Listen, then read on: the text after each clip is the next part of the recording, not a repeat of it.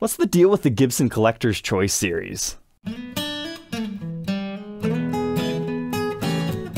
Welcome back, troglodytes, to your daily dose of guitar information, the Trogly's Guitar Show. The Gibson Collector's Choice series was first birthed in the year 2010 and lasted until about 2017. They did 40 different guitars. Despite numbers going higher than that, they didn't necessarily number them in any particular order. Most of them, they made a maximum of 300. Some of them were a little bit less, but these were seen as the cream of the crop of Gibson, where they would take these famous guitars and scan them to completely replicate their top carve, neck profile, pickup output, and they mainly did it on bursts. So if you want to collect 30 plus 58 through 60 burst reissues, this is the series for you. But that doesn't mean that there wasn't the Lone Firebird 335, Double Cut Junior, and even something that you could construe as an R6. However, some of these guitars later got reissued in slightly more accurate ways. Collector's Choice number 1 was actually greeny. Collector's Choice 1A was a slightly different version of it. But now we've got the USA, we've got the custom shop, and then we've got the collector's edition. But today we are going to document Collector's Choice number 28. It is a 1958 reissue. My friends, this is the Ronnie Montrose burst. So these were kind of like precursors to the True Historics. I mean, True Historics technically rank above these, depending on which model you're looking at, but this is an absolutely gorgeous guitar. Look at that flame top. This is actually my first Collector's Choice that I've documented, so I'm excited to experience this and see how did they actually do these things. At first impressions, this is a good weight. The aging so far actually looks pretty good for not being Murphy doing them. It's just the in-house aging at the time, which I've had both good and bad experiences with in the past. They've got this really nice aged cherry with some relic spots trying to match the original. The entire neck on this example has been completely worn down, but it doesn't feel like the modern Murphy aged ones. I mean, it almost feels like they sprayed another light lacquer over top of the wear, rather than just a raw mahogany feel. So it's kind of like the difference between a full-on gloss versus a semi-gloss, almost satin. A fun fact, the stock photography for this model doesn't actually have the aged neck. So that's something they added after creating the marketing materials for these, but I'm glad they aged it because that's how the original one is. Now, I'm kind of embarrassed to say that when I bought this guitar, I thought this was, oh, Stone Temple Pilots. It's that guy that used it and okay, Collector's Choice. No, that's not what this is at all. So this is Ronnie Montrose's old guitar. And if you're not familiar with him, he played with the band Montrose, also with Gamma and Rail. But if you know the songs Rock Candy or Bad Motor Scooter, you're familiar with the sound of this guitar. So Ronnie used this burst in his career, but then he later sold it to Peter Waya, who is a very, very famous session musician from Germany, and he's used it on hundreds of thousands of recordings. You've probably heard it on the radio many a times without maybe even knowing it. The original was actually for sale by Guitar Point over in Germany. They wanted 375,000 euros for it when it was up. So you can see these photos of it. You can see the wear on the back. You can see it on the headstock, as well as the front of the guitar. So as far as the aging job goes, sure, it's not perfect, but I would say they did a relatively good job after comparing it to these original photos. And it's a relatively mild flame top. This burst is incredibly well known for its tone, not necessarily its looks. I'd make the argument that this reissue has too nice of a top to be the STP burst, but they got a similar color, not exactly the same, and is missing one very key important detail. The reason why this guitar is called the STP burst is there used to be a small STP sticker right here, you know, the oil/racing company. So if you look on the original over here, there's a very small, slightly less faded section where the sticker was. And unfortunately, these reissues don't have that, which is like the defining features. It's like, yeah, that's why some of these got reissued. I think one of the coolest Collector's Choices is the Tom Scholes. It's his Mighty Mouse guitar, but without the really cool Mighty Mouse sticker on it. Come on. But these were $6,332 brand new at MSRP. They made a maximum of 300 of them. They were produced starting in 2014, and they were each numbered. Now I say a maximum of 300 because there's always that disclaimer on the page, if we run out of wood, we'll cut the run short or something. But what they were really saying was, if there's not a lot of demand for these, we're not going to make as many. Case in point, the 335 of the run, they didn't have much confidence in, so they only made 25 of them. But that was a published number. Some of these collector's choices didn't sell that well. I'm not sure if this was one of them, but it was not uncommon for some of them to get sent back to the factory and reworked into something else. But all things considered, $6,332. If these things were to come out today at that price point, I think they would sell instantaneously. This is a 58 reissue. A brand new one of those today is $5,300. That's non-aged. You could step up to the light aged at $5,799. However, I think this is more so akin to a heavy aged one that's $7,799. So that's the real reason why some of these collector's choices have been going up in value. It's because you can get an artist, at least influenced guitar that was a limited edition versus getting just a brand new generic R8 that has whatever top that they give you. I mean, this is actually a very nice top for an R8. So if you look at old listings where you could get these for like $4,000, yeah, the story is a lot different today on most of the collector's choices. But besides just the guitar, you also got a lift-in case. It's not one of the aged ones, it's just your standard lift-in of the era. You got a custom shop hang tag, Gibson custom hang tag. And then there's a leather-bound COA. Unfortunately, this example does not have that because it was bought at Guitar Center. They lost the COA when the original owner purchased this. That's a very common plight on Guitar Center guitars, so it's possible this isn't even the original case. And there were also some Ronnie Montrose picks that I don't have. But this is probably the most important. You have a really cool Ronnie Montrose USB drive that's actually made out of wood. It also has Gibson Custom engraved on the back. It's on this cool lanyard. Now, as far as the contents on what's on this USB, it's basically a promotional video that I did not see posted anywhere else, so I will do a separate upload because it has copyrighted music on it. But it's a recount of Michael Indelicato's remembrance of him purchasing the guitar from Leo's Music, and some of the stories behind the instrument, as well as a small talk from his wife, Lisa Montrose. But the story of how I got this one is I was working a deal on a very, very nice Norland era Les Paul, but we were just a little bit too far away to come to terms, so he thought, well, maybe if we throw this other guitar into the deal, we can get closer on our numbers. So thankfully that worked out. We will see that other guitar get documented a little bit later on. But for today, let's finish out the review of the STP burst by throwing it onto the workbench to take an individual look at its parts and specs.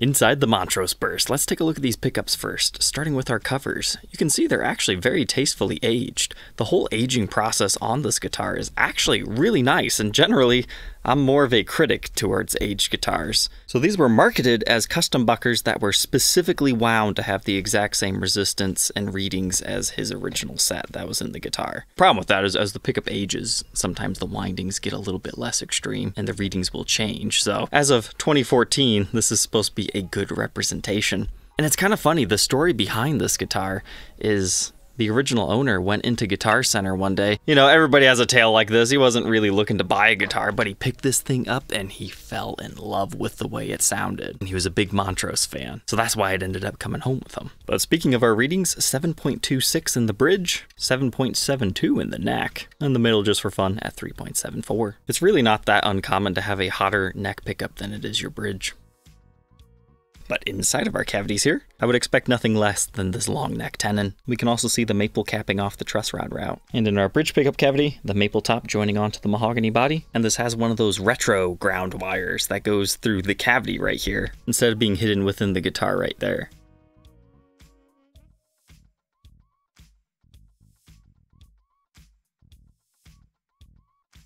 You have a non-wire ABR1 bridge with branding as such. On a collector's choice, I would hope it would be installed historically, and it is. And we've got the lightweight tailpiece.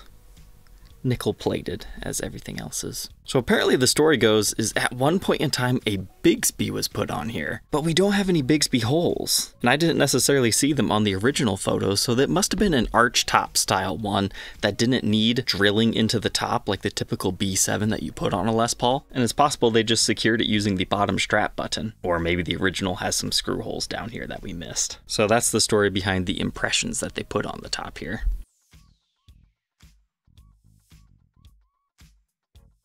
Our poker chip has all the writing worn off of it, and we have an amber switch tip from the factory. I just really wish they would have had the slight sticker shadow right there. I mean, if they have the shadow on the edges, it wouldn't have been that much harder to do it in one more location.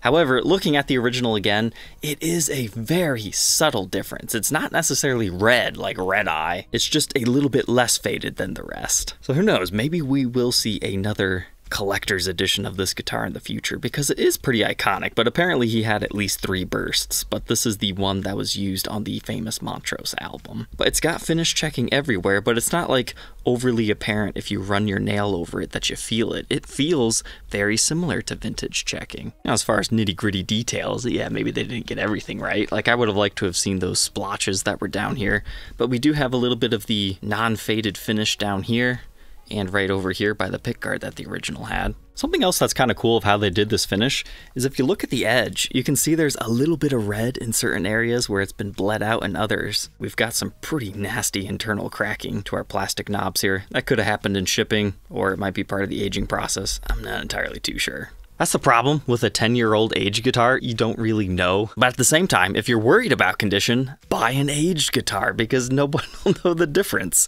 As long as it's not something obvious, like there's a big gouge in the top. But here's underneath our pickguard area that you don't normally see. A couple of additional dings, probably matching his guitar. But here's a look at our pickguard. It's looking pretty good.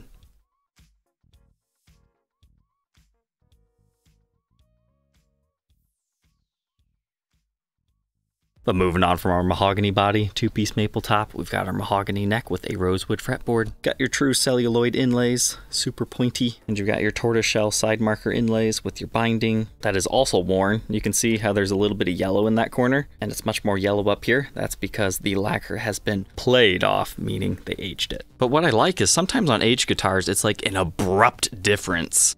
This one feels very minor. I hate to talk down about the Murphy Lab today, but I like the way this was done a little bit better, personally, as far as getting the feel of a slightly worn-in guitar. And oh my goodness, a collector's choice that was actually played by somebody. We do have a little bit of fret wear in the first couple of areas, but that works great for an aged guitar. I always find that funny. They never touch the frets or the fretboard. Do I think they'll do it in the future? I think they might. And that's going to further divide the community because usually you just want the aged look of a guitar, but you still want the nice playability. But this is fully level recrownable. I won't even waste your time yet until it gets more wear. But we have a 24 3/4 inch scale length paired with a 12-inch fretboard radius with supposedly duped specs of 1.71 inches at the nut width, which increases to 2.08 by the 12th.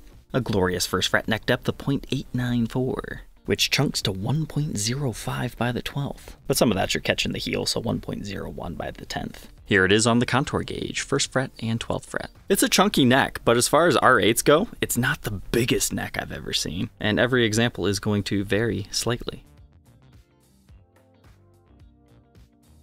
Here's what our truss rod cover looks like. It's your standard historic beveled edge version, white on the back. And our truss rod is in good shape over here. The nut is made of nylon. As far as the rest of our headstock, we've got some sort of a ding up here. I would assume that's factory, but again, I don't know. But the Les Paul model silkscreen has been slightly faded away. It's got the Hollywood veneer exposed on the edge. So that's cool to see it up over on the top, instead of just seeing it on the side like you normally do. And we've got our Gibson tuners.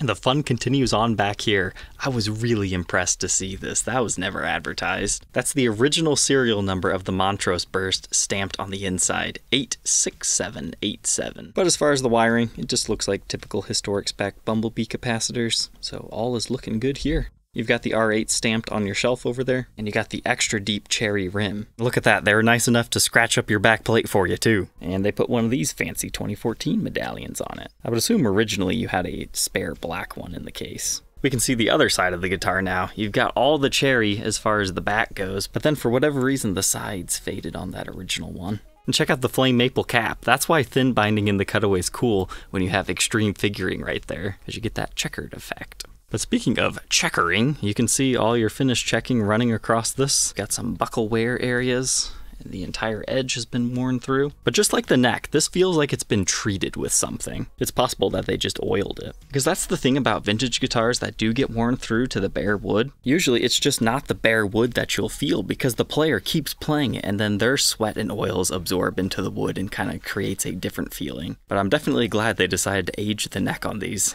unlike the stock photos. I think they saved themselves by doing that, because when the public has access to actual photos of the guitar and you miss a major milestone point like that, yeah, people are gonna get upset. But here's our Gibson tuners, single line, single ring, and then our serial number. CC for collector's choice, number 28, A run, and then the number out of 300. This one is 161. And we've got the wear to the top.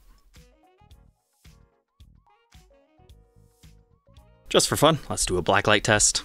Everything glows the way I would expect. However, we do have a little bit of a sweat absorption in that area. So does the back. Okay, that's normal sweat absorption area, but that one, if you come over here to the neck, this glows significantly different too. No, you know what that is. That's the overspray that I was talking about that I could totally feel. Yeah, that's exactly what that is. Makes perfect sense for all the areas that have exposed wood. I'm really glad I ended up blacklighting this. As far as the weight, a little bit under 8.5 pounds at 8 pounds 6 ounces. Not too bad for a solid body electric guitar.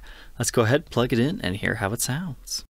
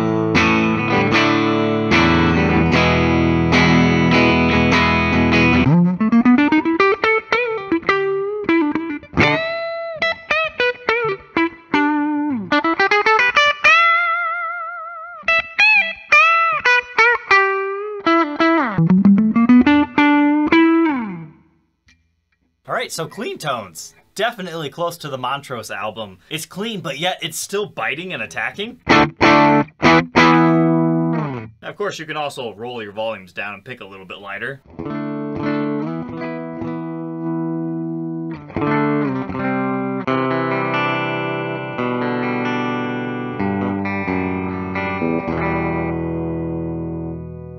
And the neck pickup is ridiculously dark.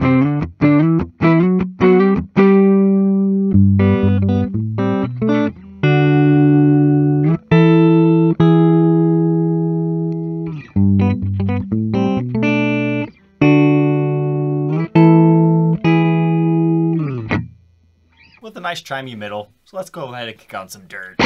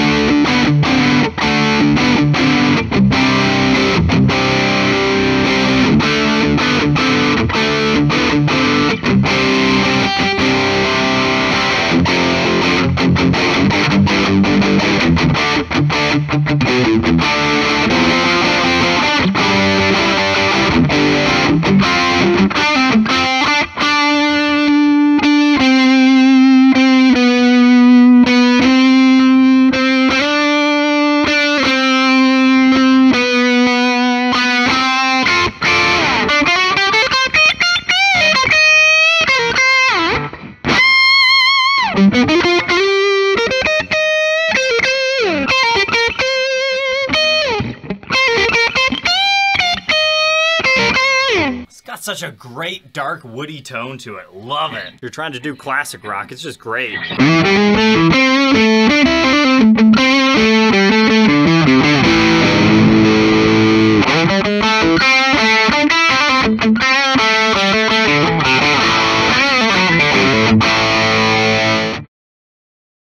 Now that we know all about the Montrose Collector's Choice, what are my final thoughts on this thing? Holy cow. The guy I bought it from said it was good, and I 1000% agree with him. They did something special with this. Now, it's my first collector's choice, so I don't know if they're all this good, or if this just happens to be a particularly fine example, but this has completely changed my thoughts and opinions of the Collector's Choice series in general. I do want to document them all now, whereas before it was just kind of a, okay, they're semi-what reissues, they don't get every single detail right, but now it's like, okay, maybe they were onto something with how they aged these guitars back in this era. I'm not slamming the modern day Murphy Lab. I mean, it's probably a lot of the same people doing it. They're just being instructed to do it a different way. But this piece of wood is quite fantastic. And while I would love to have a complete collection of collector's choices, I can't afford that. So unfortunately, it will be catch and release on this one. But yes, somebody buy this and play it. It deserves to be played. It sounds fantastic. Outside of the uniqueness of the pickups, it truly is all about how this neck feels. That's where the true magic of this guitar lies. It really does feel like an old worn-in glove, a nice guitar that's been used quite a bit. Alright, don't forget to like, comment, and subscribe, and we'll catch you tomorrow on the next episode. Take care.